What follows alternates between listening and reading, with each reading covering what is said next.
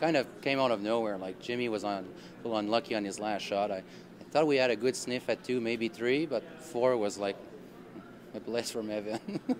A blessing from heaven.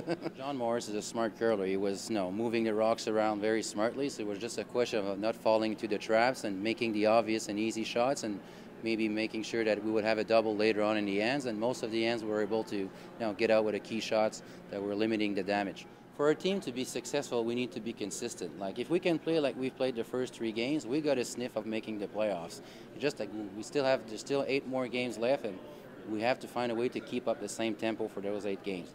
If that happens, we've got a chance. If we've got some little downs during the week, that's where it's going to hurt us. Didn't have control of that one very often that game. They had a couple chances for 2 earlier in the game where they didn't get them, so then we got an opportunity to get a steal on 9, and the odds say you'll usually win up 1 coming home, but he certainly had a chance on his last one there. Been struggling and didn't really have the ice figured out as much as we had earlier games, so that part was a little bit tough to deal with, but we got some rocks in good spots that last end, actually. That was kind of the key. Huge turn. He jams one on.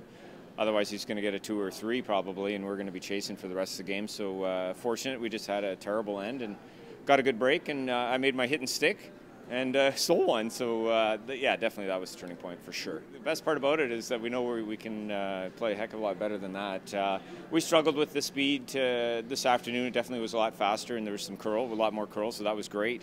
But yeah, we were just missing too many draws heavy today, and finally got it together late in the game. It's interesting how some people think it's an easy romp through this stuff, but it's not. I mean, these guys all know how to play.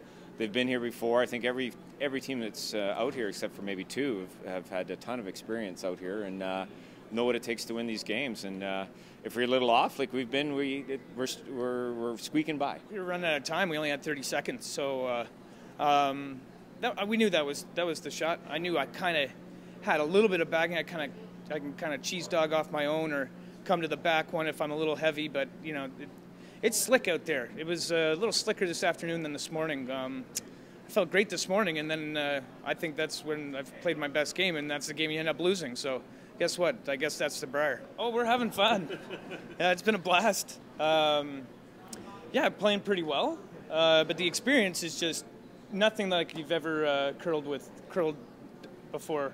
I've been to a couple of other Canadian championships, and yeah, it's nothing like this. Oh, just the atmosphere, the crowds, the people yelling, people holding up signs all over the place. Other than the fact that it's in an arena, the only other real arena is our provincials that we play in all the time, but it's way more electric here, other than the fact that you're wearing this on your back. It's just awesome.